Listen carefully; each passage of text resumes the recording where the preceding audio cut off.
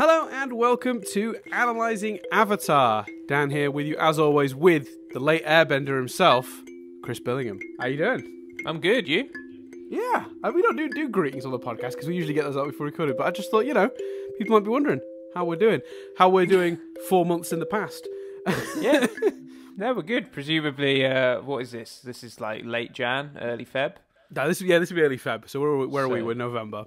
Presumably there's still a coup going on in the White House. I doubt it. Presumably, COVID's still a thing. The word we got today, and this is so irrelevant, and even more irrelevant if you listen to this in February, when this is, because I think this episode is going up in February. The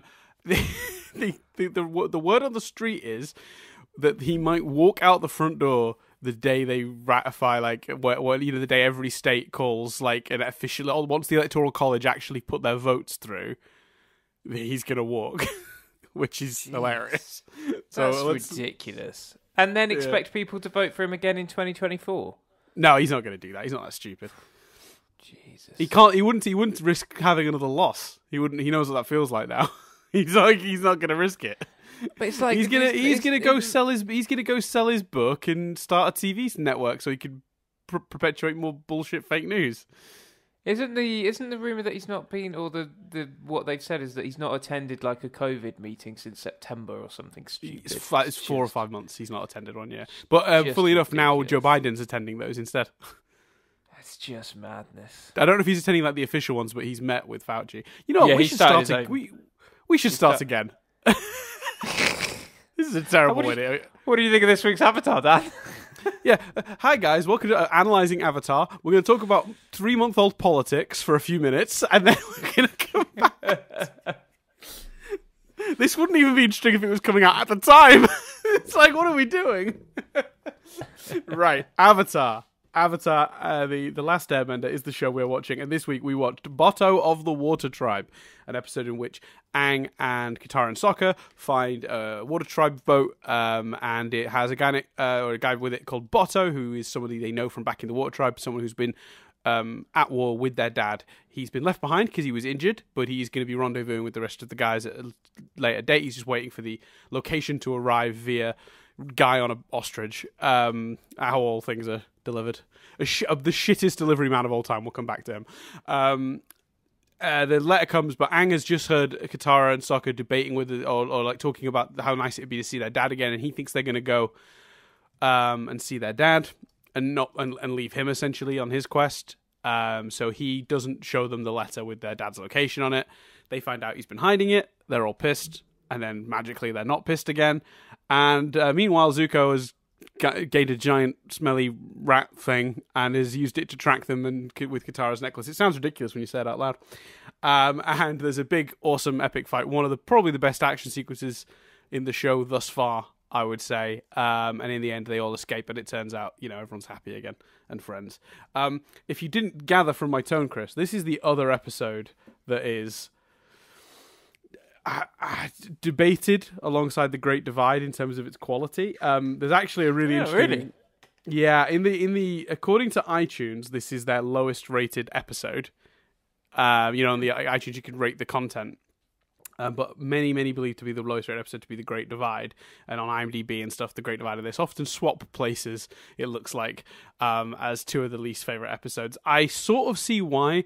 I think this has the edge on The Great Divide, and I'll get to why later, but I'm very curious how you felt about it, having watched it without any of that sort of around it. How did you come out of it feeling? Yeah, I enjoyed it. I wasn't it wasn't that two-parter that, we had recently. But I thought it was right up there. I thought they did a good job because I thought the monster was interesting. I can see maybe if people think the monster's a bit, I don't know, almost too powerful. I did sort of watch it going, how are they going to make us believe that this monster isn't always an option from this point onwards? And I thought the perfume result to that was brilliant. I thought that was a great solution for not only that specific scenario, but also, that monster ran away afterwards, and presumably she wouldn't have him. Pervy Uncle Fire Dude made me, that they towed the line there. You know, I have questions about whether they crossed it with that, but yeah, we'll come back to that. I think they did a bit at the very end, yes. Arguably. So I can see maybe it not, that getting a reaction. They probably did cross it at the end. But that aside, it was just a fair bit of fun. Like, I thought there was some.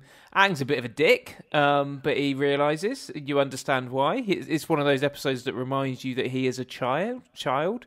We got some Water Tribe stuff, which was fun. Yeah, no, the more I think about it, like, I had a good time. Like, I certainly wouldn't think. I don't think it was anywhere near Great Divide. And No. The fight scene alone, like, it certainly wasn't boring. That fight scene was wicked. Like, It's and seeing the big, bear thing, whatever he's called, Appa. Oh, Appa, yeah. Seeing Sky Appa Bison. go up against the perfume creature, Nostrils. The rat thing, yeah, whatever it is. Let's call him Nostrils. Appa v Nostrils was great. I'll be honest with you, mate. The reason I sound like this is because I'm quite surprised people think it's the second worst episode alongside The Great Divide. Yeah, it's like, interesting because isn't it's it? got some big hits. It's got some tribe stuff. It's got some heart with them saying no and choosing to at the end, Jesus alone. You're our family and you need us more. It's got some great action. It's got some Avatar v Fire Dude. I'm quite taken aback, if I'm honest, Dan. I disagree. Yeah, it's interesting, isn't it? I'm sort of somewhere closer to the middle on that one because I do ultimately Well, fuck you disagree too. with. All right, bye everyone. See you next week.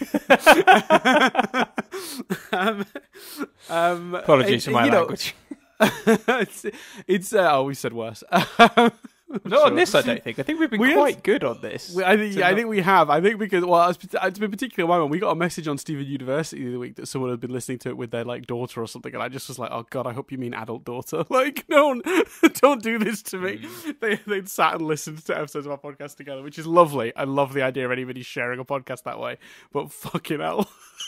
Yeah, that's fair. The response to that comment was like, "That's really lovely and that's very sweet, but dear Lord, I'm sorry." Yeah. Sorry for the language. But can I also say, my bad? Yeah. My bad. So anyway, with this episode, I kind of I'm somewhat closer to the middle because while I agree with you that it is nowhere near as bad as The Great Divide, it is still, to me, one of the weaker episodes of the series. I think it's saved from falling into The Great Divide level by having an amazing action sequence, loose logic that makes the character choices make more sense. It's not well handled, I don't think, and that's where a lot of the problems come from, Aang's choices particularly. And then the random sudden change for Katara and Sokka is my biggest issue with this episode, where they suddenly just go, we shouldn't leave Aang, even though they were mad at him 10 minutes ago. This episode is one of those episodes where the hand of the writer is just all over it, fingerprints of the writer prodding the characters in different directions, and it is difficult to fully enjoy it on that level. I feel like it almost needed some more rewrites. But with that said, the jokes work, the action's amazing. That last fight, that last sequence, from everything from the solution for the nostrils monster, and the fight between Aang and Zuko, particularly the moment when they're on the well, when they're fighting while I stood on the well. I mean, just dear Lord, come on, that's so awesome. And the moment they both blast each other at the same time and it creates a back thing and they both get blown back, that was kind of like a Captain America versus Iron Man moment. Just so much good stuff that it all kind of saves it from falling into that. Because the problem with The Great Divide is, not only is there a really questionable decision made by a character at the end of the episode that kind of undercuts a lot of the content, the episode isn't also that funny and there isn't really any good action. So it kind of just falls apart on all the different fronts. Whereas for me, this has so many redeeming qualities that it just can't fall to that kind of low, if that makes sense. The Great Divide probably is, in my opinion, the worst episode of this show. And even then, the Great Divide is still like got some stuff we liked about it. But like comparing, the Great Divide is just the go-to fan thing. I mean, there are. I would suspect I'd have to look at. I just pulled up a list up to see if anything strikes me. But I'd say there are arguably episodes I enjoyed, less than both of those, personally speaking. Right. Especially this one, which I am feeling quite defensive of. I take and see your points. I think for me, and maybe the script could have done more to show this, but most of the, like, if you view Katara and Sokka's reaction as they haven't seen their dad in 2 years and their friend betrayed them, like, yes, it is hell of a turn, but I think if it would just a little bit more playing up it is not a decision to abandon Aang, it is a snap, pissed off decision to hurt him because they've been hurt by his I'm not referring actions. to that moment. It's the decision to go back for him that comes out of nowhere with no real shift. It's like 1 second they're mad at Aang and they're going to see the father, and then they're like, oh, we should go back for him. And it's like, well, what changed in the last 2 Well, I minutes? don't think anything changed. I think my interpretation, and I'm agreeing with you that maybe the script needs more to that. But that's why I talk about, like, that hot flush of anger. I didn't view it as them changing their mind. I viewed the decision to leave coming to their senses. As do you know what I mean? As just pure anger, and that's them going, well, obviously we're not going to do this. Like, we need to go back. Right. That's it, and that's what I was kind of hinting at earlier, which is that the other thing about this is the decision Aang makes to lie in the Great Divide is really egregious. Doesn't feel in the spirit of him being like, spiritual and a monk and the Avatar and all that stuff. Whereas here, you can explain these abrupt decisions, even if the script doesn't really make it clear or like lay it out in a way that I think is satisfying. I agree with you that Aang's choice to I think a lot of people's anger at this episode hinges on Aang being such an unlikable character in this episode. And he is. But I agree with what you said in the beginning, which is it's a symptom of his still being a child. He is a child. He's 12. Like, children make selfish decisions all the time. So my problem with this episode has never been on that point. But I do think that what would have saved this episode from that criticism and my criticism of it feeling like Sokka and Katara just change on the flip of a coin because the script needs them to, is because it's just not very clear how they're feeling, because it's not been expressed properly. And if it was clearer, it might be more satisfying, and you'd have less of those problems, I think. If it was clearer that Aang realized he was being immature and childish, and like actually hit that angle, have him say that maybe. Yeah, that's fair. And maybe have Sokka say, we were mad, like we were angry, but we've come to our senses, like this is not the way to do it. Something to give it just a bit more clarity as to what they're thinking. Because you're right, you can absolutely watch this episode, analyze it, and go, okay, I think it's this and this and this. But the episode is not explicit about that, I don't think. And I think that's where a lot of people's displeasure from this episode comes from. And it's the hand of the writer thing. I know it keeps coming up, but it is really, really apparent in this show when the writers are really pushing for something to happen. And thankfully, that happens less as the show goes on. Starts to get more naturalistic as it comes forward. But it does seem to me that a lot of the problems that people have with the first handful of episodes of this series are usually stem from that. A lack of subtlety. Although I loved the conclusion, when the perfume conclusion, and that being the resolution for Nostrils, I was like, a part of me did go... Nostrils is such a missed opportunity. That animal absolutely should have been called Nostrils. Like, every time you say it, I'm like, that's brilliant. Like, why is that animal not called Nostrils? It is now. Someone add it to the wiki. This creature was nicknamed Nostrils on episode 15 of Analysing Avatar. I will say, when that conclusion happened, part of me did go, oh, that's why the perfume was so ham-fisted it was so crowbarred in earlier. With like Sokka's joke is funny, and the fact that it doesn't get a laugh is funny, but them getting woken up with the perfume, I was like, oh, okay, that's why we've been really hammering that they make perfume. Yeah, almost certainly. So yeah, where do you... yeah, I like. It's the problem with a lot of these episodes. It just keeps coming back to it. With these early ones, I should say. I definitely want to clarify that. I don't feel like this is a continual problem. It's like they're learning how to be a little bit more subtle. And, you know, the last couple of episodes haven't really had as much of that as some of the early ones. So you could already see them learning it. This is kind of a step back for me. But it isn't the worst, and it's interesting because when we started recording these, and when we finally sort of said on the Discord, "Oh, we're doing the Avatar thing," which was actually we were still fairly into recording. We'd done like 8 or 9, I think, at that point. We were just about to record the Great Divide, actually. So I had said it was going to be interesting. We're about to record the Great Divide. That's when we had announced on the Discord we were going to be doing this. And someone was saying, "Oh yeah, you know, the worst episode," and there was a bit of discussion about that being the worst episode. And then literally, I can't remember who, maybe Bianca, but somebody on the Discord put Bato of the Water Tribe entered the chat, as if to say, yeah, there's worse. So definitely a lot of people feel this episode strongly is worse than the Great Divide. I personally agree with that for the reasons I've listed, but yeah, it's immediate. The Great Divide versus this one, as there's two like kind of considered to be weaker episodes, is a very clear trend amongst fans, which is interesting if nothing else. Yeah. I jump way more to this episode's defense for you know the reasons we've already discussed. Like, don't you think to some degree, and this is to lead us on to talk about it as well. I just as a fan, I'm not insulting anyone that doesn't feel this way.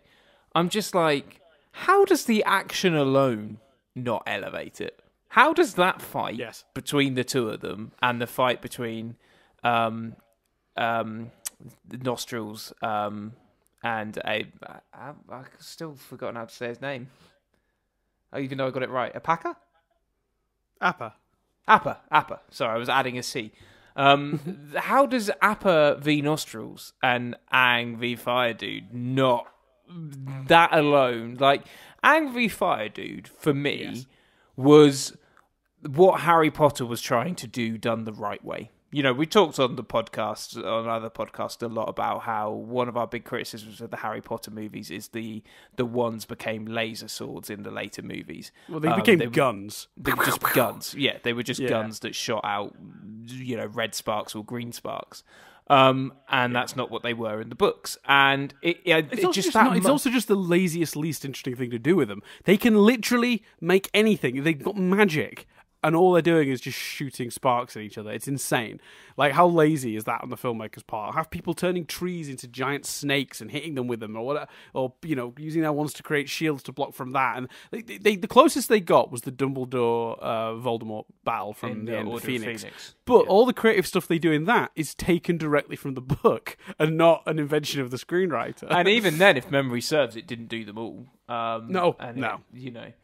I always imagined that way more cartoony than it becomes in the films, which doesn't. I get why, but although you could argue they could have set that style from the beginning. Anyway, so it just felt like you say, like, and I hadn't even thought, but yeah, that kind of, especially when they're like above the well and stuff, that symbolism of the parallels between that and Captain America and Iron Man, it just looked awesome. Like, and the well thing, like, I couldn't work out, maybe because I thought that was going to be a bigger moment, because I realized that it was air that he used, but I was like, oh shit, maybe Aang's used some of his water learnings. It's nice to see him fight with water, whether it was that or whether he just shot himself up with air, who knows.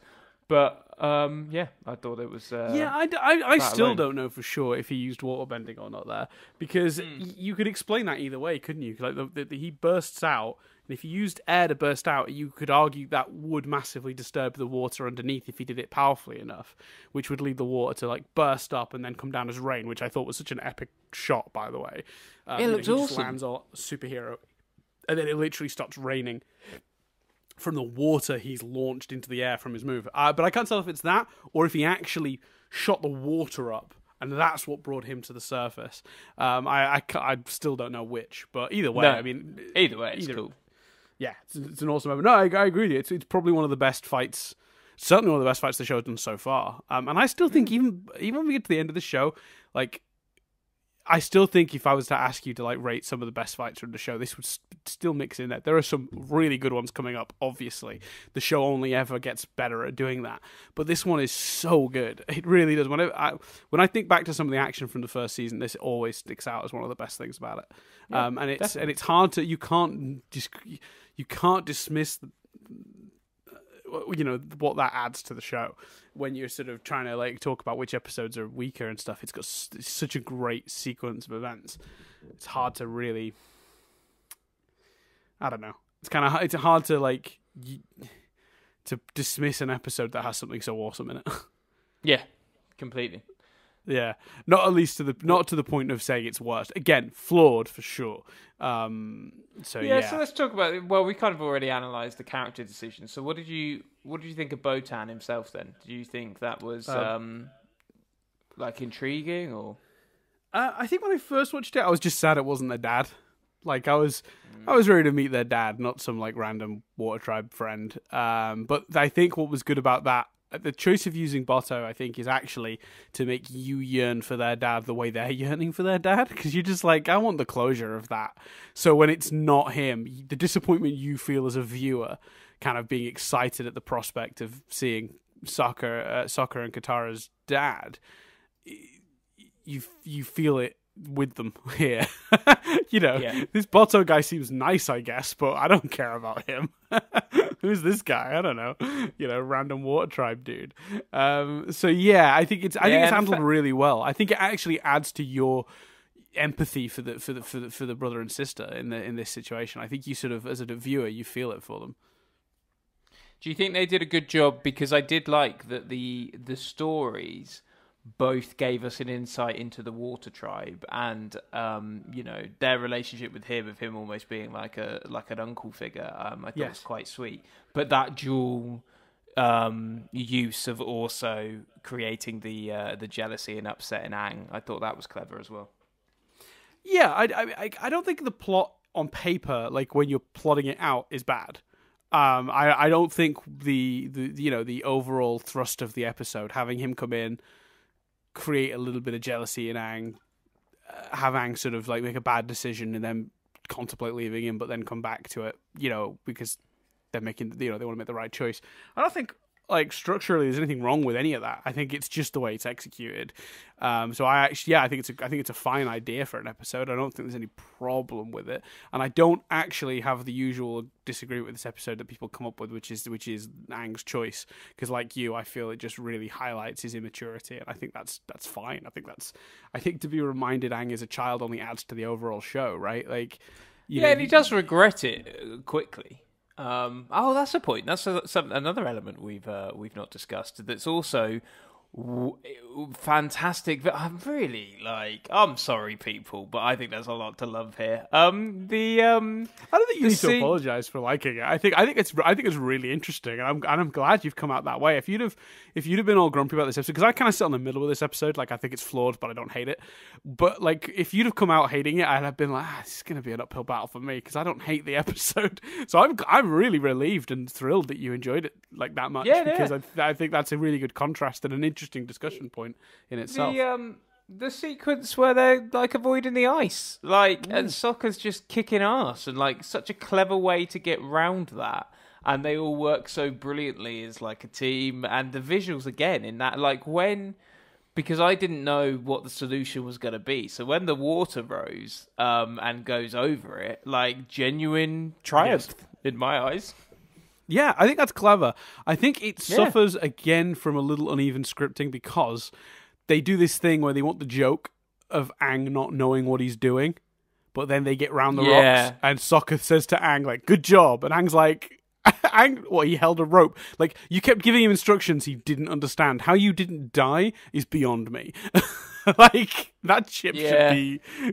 So, do you see what I mean about, like, uneven, just weird little writing choices that make even good things not work as well as they should? Like, again, on paper, this episode is fine. In fact, potentially great. But they just keep letting themselves down with the execution on this one. It's why it's such a... middling one for me, because it's so many good ideas, very flawed execution. And even that sequence, which I agree with you is brilliant. It's a great we're getting to see a water tribe sort of rite of passage. We're getting to see Sokka use his ingenuity, which this episode does a really good job, actually. They set that up right at the beginning. Sokka using his ingenuity to find the water tribe. He actually sort of uses tracking and observation skills to find a weapon that he recognizes as water tribe.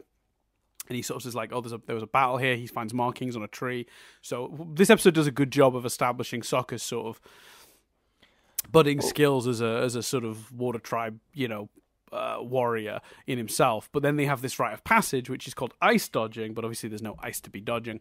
So they do it with these rocks.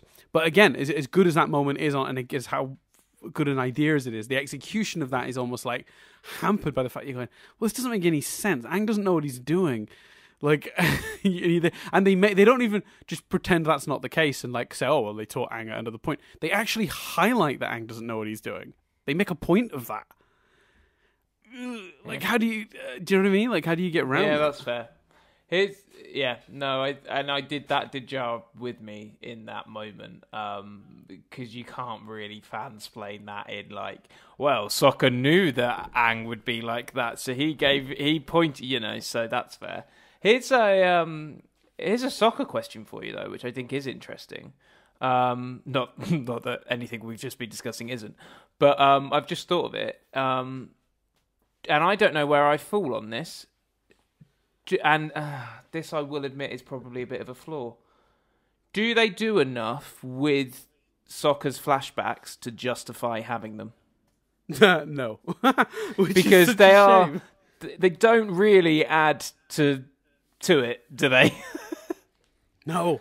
In fact, if I was going to name my personal biggest flaw with the episode, I'd name that. Because the problem is, it sets up, parallels between Bottas and Sokka, and it sets up Sokka's character. I love that did you call him Bottas? Is it not Bottas? What is it? Botan? Boto.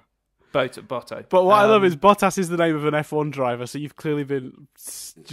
You're being right, slowly... So for those who don't know, I'm in an F1 WhatsApp group and that Chris set up because a lot of his family like F1, but he doesn't. But Chris is still in that chat, which always amuses me. The idea that we're having these conversations and Chris just looks at his phone on a Sunday and sees like 30 messages and rolls his eyes and is like, I guess there's a race on. Hey, I posted last week to... you did. It was an interesting point. But but there's a Formula One racer called Bottas. So I wonder if somehow that's seeped in. I'm going to call him, from now on, I'm going to call him Uncle Fan Favourite of the Water Tribe.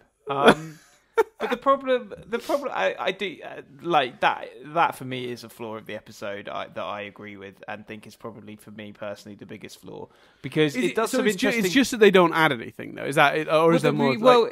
The fact that they almost add more to Sokka's overall character than this episode. The problem is, if you're going to draw those parallels and if you're going to make a point about Sokka, it has to then come into play at the end of the episode or be related, but it isn't. And I think that time would have probably been better spent making more of Sokka and Katara's reaction being an instinctive gut reaction, making more of Aang being a child, that kind of thing.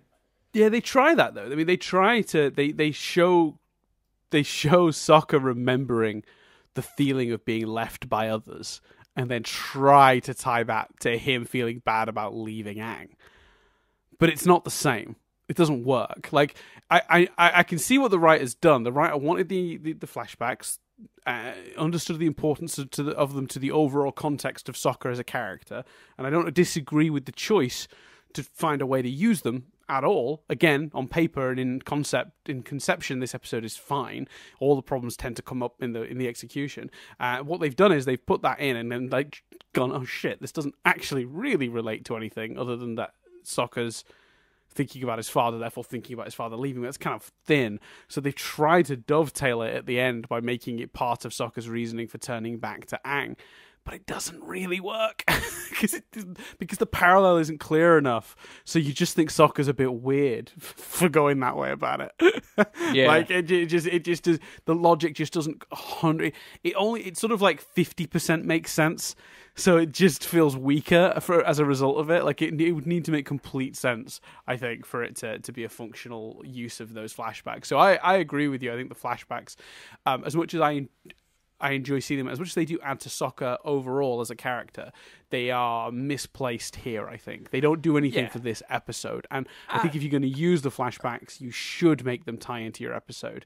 Otherwise, they do feel pointless. And I respect the attempt to do it, but in execution, the logic didn't really track for me.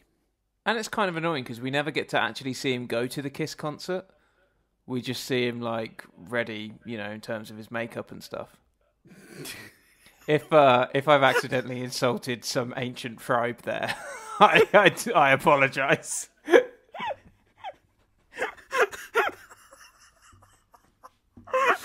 I have no idea if it is, because obviously I did that before. So if that's, I'm making a joke purely on his makeup looking a bit like Kiss.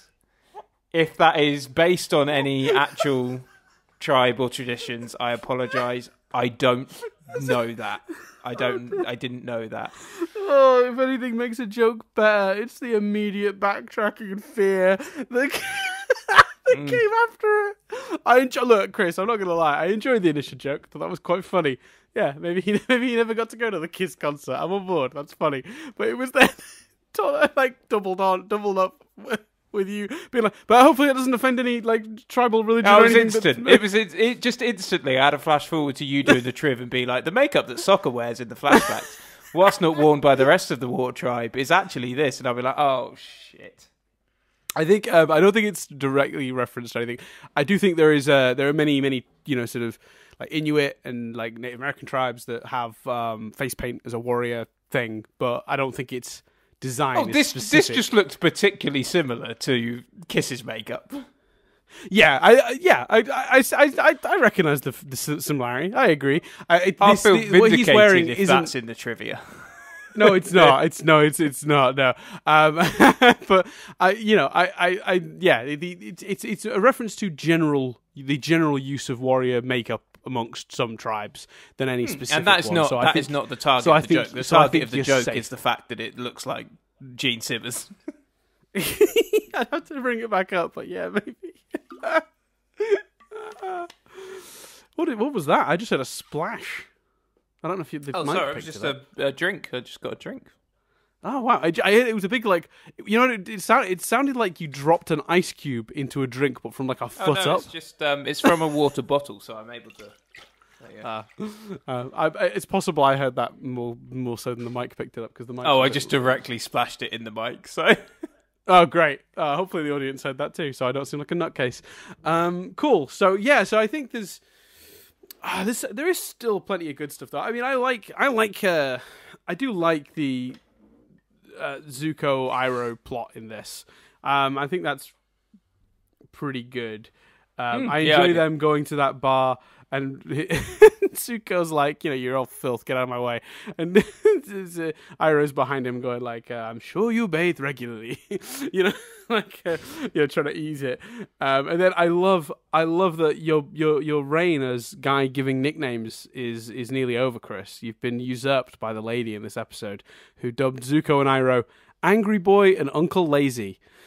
That made me laugh. So yeah, their whole plot was. I enjoyed it. I thought it was. Well, tell me about your views on pervy Uncle Fire Dude. Well, I mean, yeah, look, I don't mind him flirting with Aunt Wu because for those who don't remember this episode, that because they're tracking Aang, we see them visit two places we've seen. That was Aang a nice visit touch as well. I'm telling you. It's a good episode. Anyway, carry on. I agree. This bit I think is executed well and is good on paper. Everything about this works. They go back and they visit different places Aang and the gang have been recently, including the herbalist who has that cat. She's fine-ish coming after you, Miyuki. That's really funny. And then they end up visiting Aunt Wu and Uncle Iroh's like, hey, good looking, or whatever he says to her. Like just blatant flirting with Aunt Wu. Oh no, she says something like... would you like your fortune read, like good looking or something like that? And he's like, at my age, there's only one surprise left, and I'd rather leave it that way. And I'm like, that's genius. Like, wise and sort of weirdly flirty all at once. So that stuff's all great. But I think that's the right line for Uncle Iroh. I think it's perfectly acceptable for, for him to be like flirting with a woman closer to his own age. But I think him perversely pretending to have been paralyzed by nostrils so he could lay her on top of him is a step too far. I mean, I would have even been probably okay. I think on the line would have been him being like, you're a very beautiful lady, like, or something like that would have been on the line, but just about acceptable. But the actual crossing the line into like, essentially, I mean, it's essentially he's groping a paralyzed woman. It's not cool. It's a carryover, I think, from Japanese anime, which often have an archetype of pervy old man. It's a very common.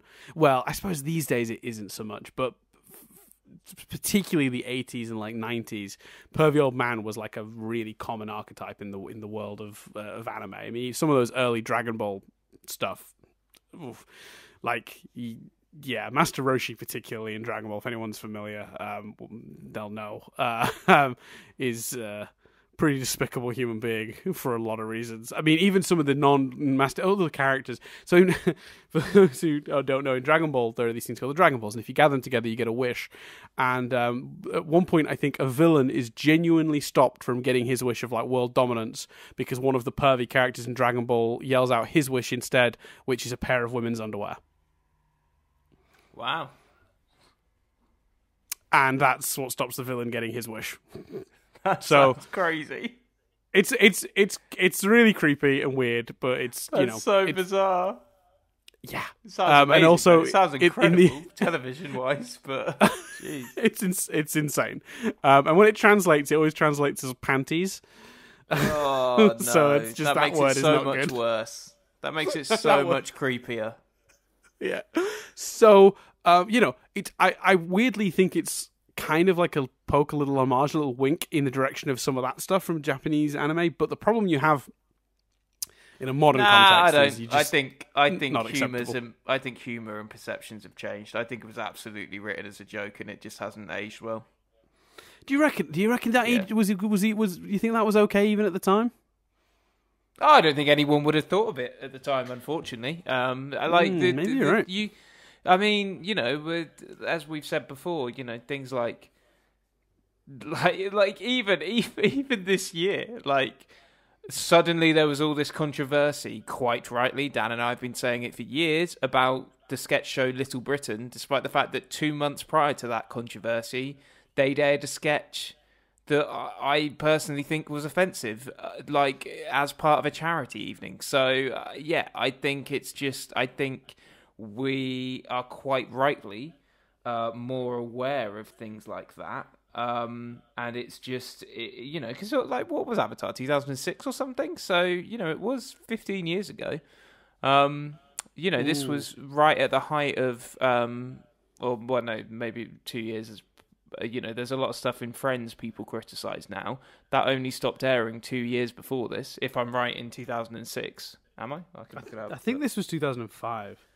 There you go. So maybe it's a nod, but I just think it's a joke that they just thought was funny and actually hasn't aged brilliantly, like so many things. It's frustrating, isn't it? I mean, to be fair, they don't really do anything that egregious again. I don't believe. I think that's the worst of it in that sense. I think the show generally pitches itself really well when they want to do stuff in that direction. It's not like, it's really difficult because it's obviously a wider discussion because it was different back then. Shouldn't be an excuse and isn't an excuse. Well, it shouldn't be an excuse to ignore it now.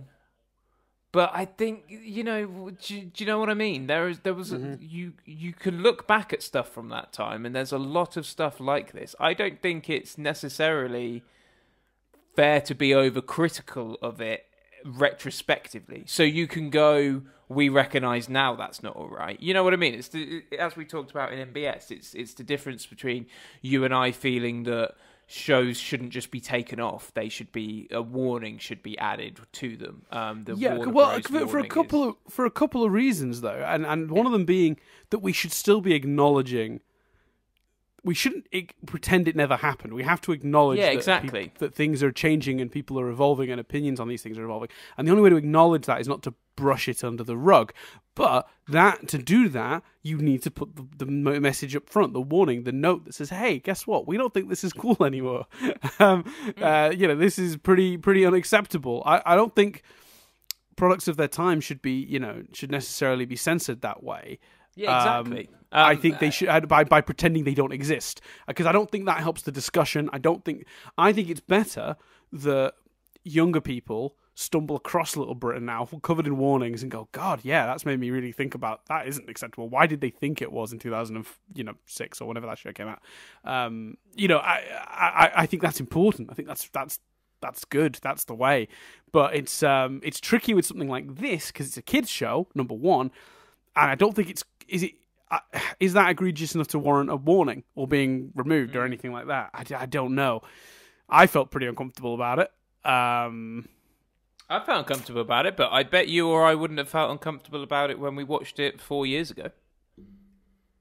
No, that's scary, isn't it? To think that even 4 years ago, and that's not saying we were right 4 years ago, because we weren't. I'm glad that.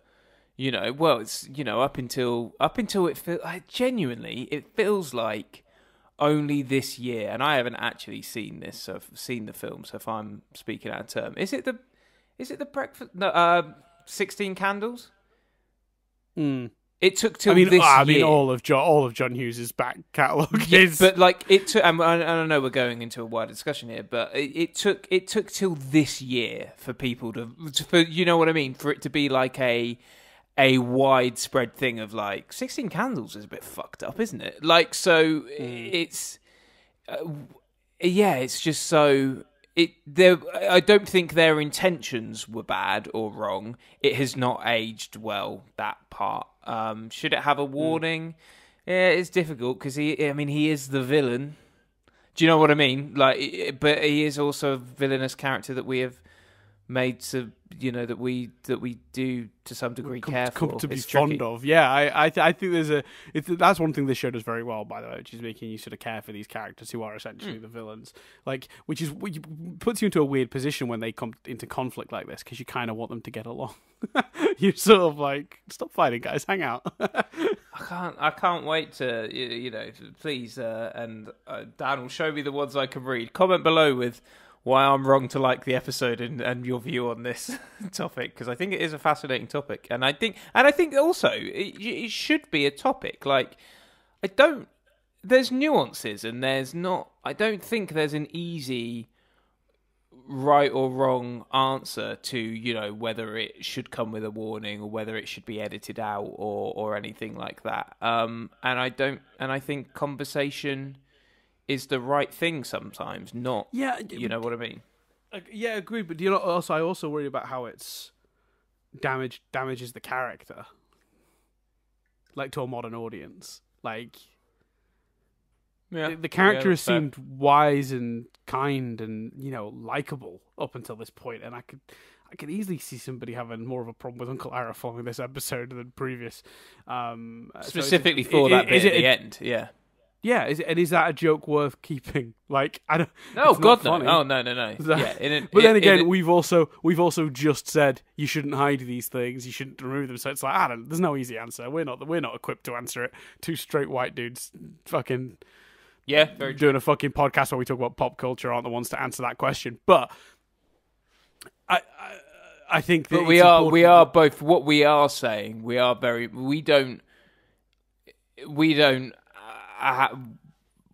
don't have the answer on what should be done, but we are definitely both firmly saying we feel that end joke is too far. Yes. Yeah. Yes, it's problematic. Absolutely. Is the way to describe it. It's very problematic because, as you said, it draws parallels that are incredibly uncomfortable. Yeah, yeah. And while again, context and time and location, you know, in the universe, and like maybe things were thought of differently back then. But I don't think that makes it any better. Like that gives it context. You understand how they got there, but it doesn't make it okay. So there's something. Definitely. I don't know. I feel a bit icky about it. I'd rather think it didn't happen. That's my way to get about it. Fair enough. Stripped from the canon in my mind. Very quickly, we've got some of the quick notes I want to touch on, but there's one piece of trivia this week, so it won't take long. I just thought, we did hear their dad's name, Hakoda. So it's only mentioned, I think, once. Like, otherwise they just say my dad, our dad. But if anyone missed it, it's Hakoda. This is sort of confirmation of his name. I thought Lil Sokka was adorable. Especially the that first scene when he's all like, "I'm ready for fighting." You know, I even though the flashback is ultimately pointless, but as we said, it does add to his character. I just liked seeing young Sokka. I thought he was a little cutie. Pinch his little cheek and then send him on his way. Not to war, back the other way to the village. He then runs off like, "I wanna rock and roll all night." And then he sticks his tongue out and does the devil horns. I really enjoyed all the little, as you pointed out, all the little hints to the past. And and I also liked when Bato said, "You have your father's wit" to Sokka, which suggests that Hakoda is got equally sort of cheesy humor as Sokka has. I also liked all the little hints to like Water Tribe culture that we hadn't really had like actually observed, but we'd maybe seen them when we were in the Water Tribe at the beginning of the show, but no one actually pointed them out, like their weird fondness for like pelts and animal skins because they're hunters. And I love this weird, like, they've got their own food, of course. It just feels like there's this whole culture that exists. So when Aang is talking about not liking the stewed sea prunes, but, Katara and Sokka are like so excited to try the food of home. That just something very authentic about that and very nice. Embedded. And it's done in a way that doesn't draw attention to itself in the way of going, hey, look, here we are putting in details about a culture. It felt like it was organically part of the scene because it was like the joke was Aang isn't a fan because as a vegetarian, he ain't thrilled with the animal pelts, and he doesn't particularly care for the stewed sea prune. So it kind of works in itself in the episode while giving you a wider context. Yeah, definitely. I didn't particularly care for, again, hand of the writer. I made the note. I didn't like the artificial "we'd love to see Dad." Aang walks away, but we can't. We've got to stay with Aang out of Aang's earshot moment. He just missed the good bit of the conversation. Ooh, I didn't mind that. That's pretty forced. Yeah, but do you not think it's partly forced because we've seen it so much? But that's not their fault. Yeah, maybe. I don't mind scenes like that. I think because I did feel like partly because it worked on me at least. I did go, oh shit, he didn't hear the relevant bit. I think we talked about this before, nothing but static. But post-it note plots. I think somebody else on some of the podcasts dubbed this term, and it's sort of been mentioned in a few places now, and I've sort of picked up on it. But a plot that could be solved with a post-it note. Like, if like the idea that like all he has to do is get that one extra piece of information they're not intending to leave him, and this whole story doesn't exist anymore. If your plot relies on somebody missing one very key piece of information like that, and you've got to contrive a way for him to not hear it, that's not great. In my opinion. Upset though. I don't have too much of a problem with that, personally. Yeah, I get it. It's a bit of a trope. It's it's not the most egregious thing this show has ever done, but it's not one of my favorite elements. Let's talk about the delivery guy for just a quick second. That is the worst delivery man of all time. Do you know? Oh yeah. Where's Bato? I know Bato. We'll make sure he gets this. It's really important. I mean, it is my job, but I'm just going to give it to this random child I found who claims to know him and hope that happens. Bye. Yeah. Imagine if you ordered a parcel from like Amazon or whatever, and the delivery person just pulled up on your street. So a random person was like, "Do you know checks parcel Chris Billingham?" They're like, "Yeah, I know Chris." Like, cool, give this to him. It's important. Mate, there's no way. There's no way someone out there hasn't had that. It's the worst. It's terrible. Do you know what happened? You know about when we bought my dad an iPad for his birthday? Me, my mum, and my sister all clubbed together to buy him an iPad, and That's lovely. They left it on the delivery person. Left it on the fence. So not like on the doorstep, on the fence, on the front wall of the house. A neighbor came around later and was like, this was outside, like on the wall. And we were like, Jesus. So yeah. That's crazy. Nuts. That is nuts. Yeah, so that's a terrible delivery, dude. He's like really bad at his job. Ang could have literally been anyone. He's like, here you go, kid. This is important, but I'm not important enough for me to take 8 more steps on my fucking weird ostrich creature to deliver. Like Bato is around the corner. Like Ang hasn't gone far. They established those 2 places are very near. That's the laziest man in fucking the Earth Kingdom. I also made a note that even when I just love when Sokka and Katara are mad with Aang. Even the nuns are frosty with him. They're like, I think you should leave. I was just like, wait, lady, chill out. He didn't hide your dad from you. We're so disappointed in you, Avatar. I did like that when that became a joke later, though, when they're like, you need to go. And he's like, I get it. People hate me. She's like, no. Yeah. Someone's after you. Yeah, that was good. The other thing I wanted to point out is the last note I have before the one piece of trivia. Well, it isn't even that good, but there you go. It's a piece of trivia. There's a really subtle thing that I found amusing, and I never noticed it until this viewing. So, Nostrils bursts through, right, into the little village that the nuns have set up, right, through these 2 double doors. It's like a walled village. And he bursts through it, and the doors come off their hinges, and he sniffs around, but Aang and Katara and Sokka are all long gone, separately, but Nostrils doesn't know that yet. And then they leave. And then it finds something on Sokka and Katara, the map, that leads it back there. When it comes back, the doors have been reattached, but really poorly, with just like a bit of loose wood. And then it bursts through and knocks them off their hinges again. And I just thought that was such a nice little subtle joke that just doesn't need to be there. Like, if they've just repaired the doors and in comes fucking Nostrils again. That made me chuckle, and I have no idea why. I was like, good. It was because they'd done such a bad job reattaching them that it also made me chuckle. It was like clearly such a rushed job. Like they were still cleaning up from the last time this cunt came through the door. Oh shit, that's a swear that probably definitely shouldn't be an Avatar.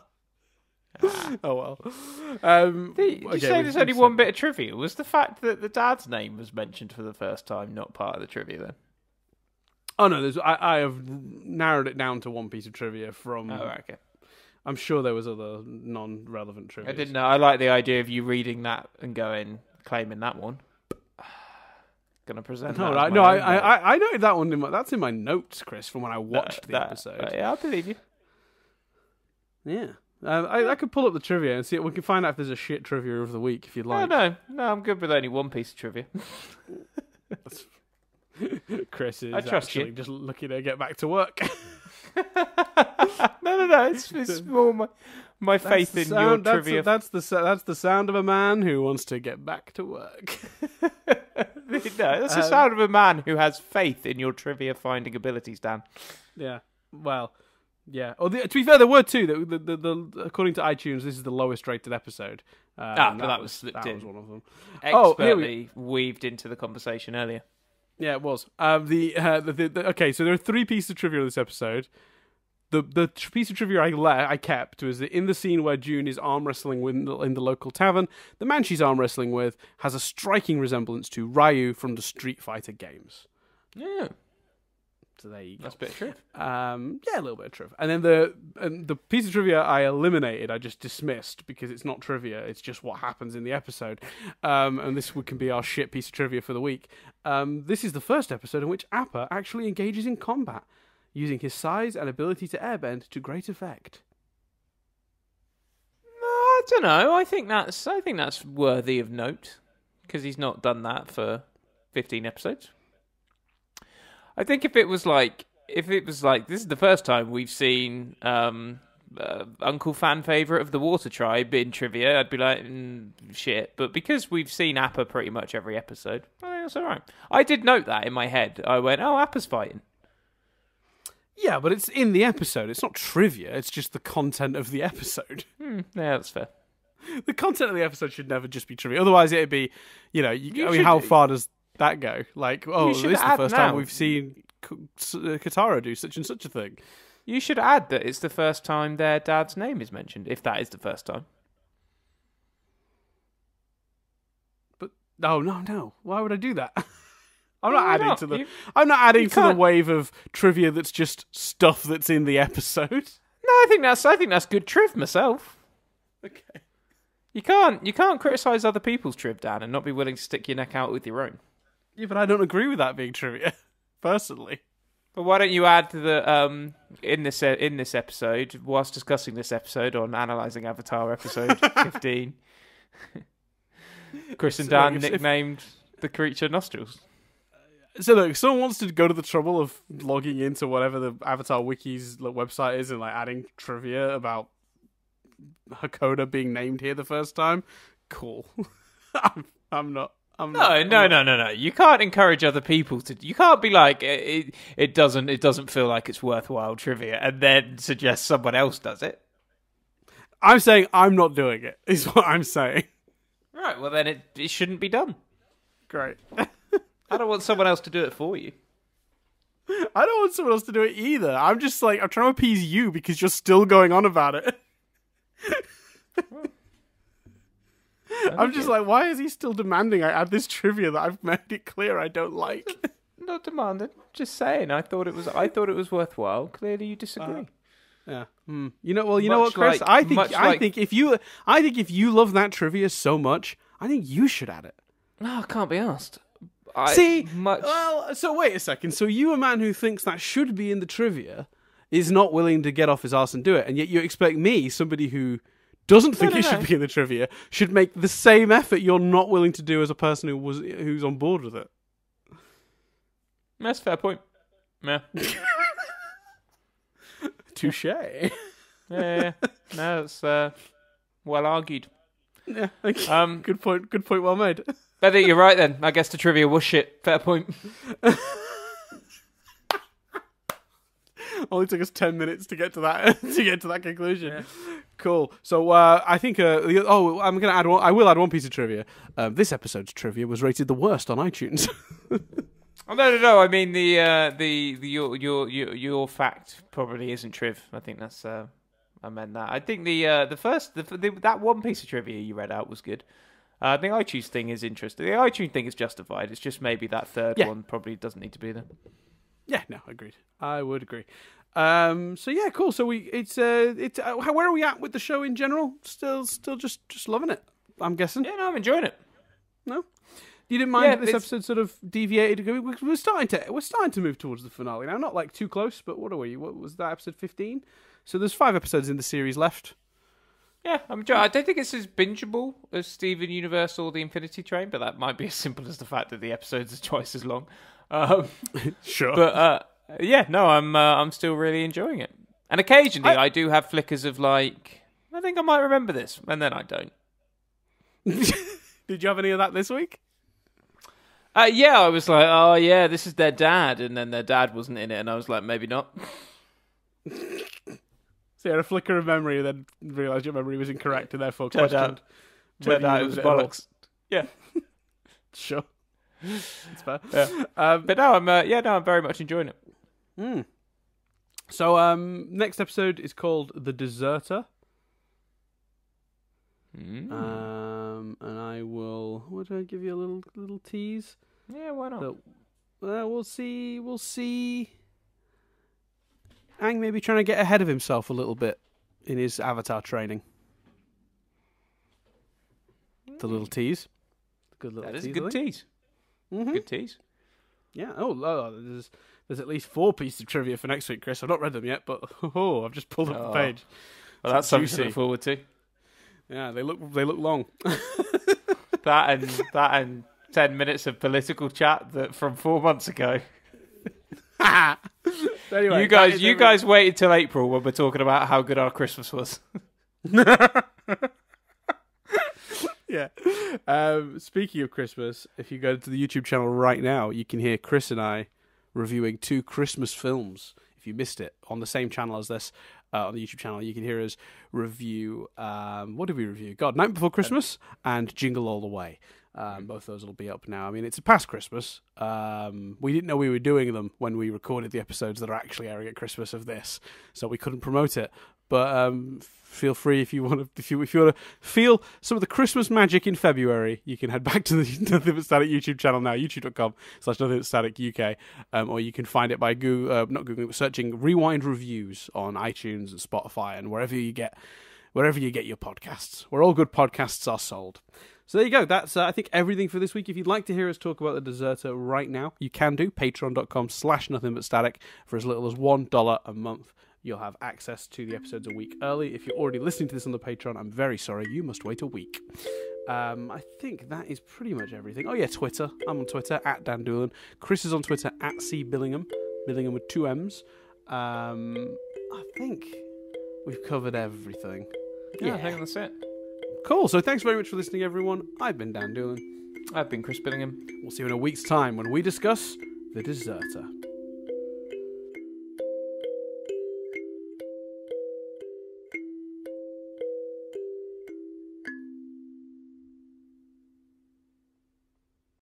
It's about a man who makes desserts. That'd be amazing. teaches Aang the final skill that he'll need in his Avatar training: baking. It's like, so the series. There's actually 4 series. It's water. Water, earth, fire, baking. The 4th one, the threat is Paul and Mary. Yeah, he has to fight Paul Hollywood. Sweet. Bye.